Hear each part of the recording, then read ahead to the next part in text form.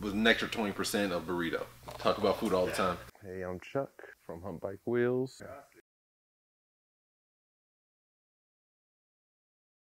Hey, I'm Chuck from Hump Bike Wheels, and today we'll be covering our 36-tooth Ratchet hub system, and we'll be converting it from QR to through axle.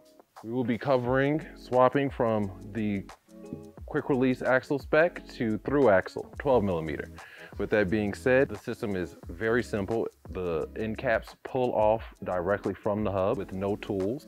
So with that being said, I need to put a little bit of force behind it, but it will come off. Your drive side end cap will be your shorter end cap, and your non-drive side will be your slightly longer end cap. This will be the same for the 12 millimeter through axle and adapters. You will then take your longer and put that on your rotor or non-drive side, and you will push that on, and then you will put your shorter onto the drive side, and voila. The system is now put together, and the Ratchet hub is now converted to 12 millimeter through axle.